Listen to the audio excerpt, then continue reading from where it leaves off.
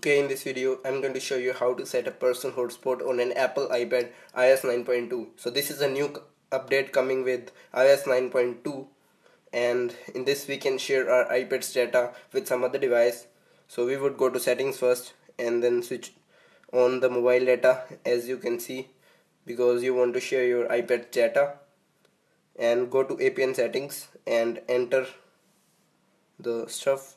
APN settings, you can enter 123, and username I'm entering iPad, and password can be anything.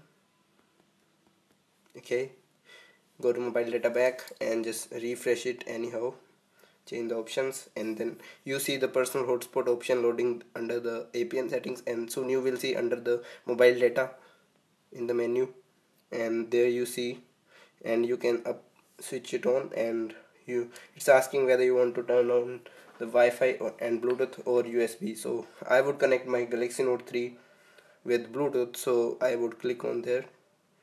So I would switch off Wi-Fi because I don't need that as of now.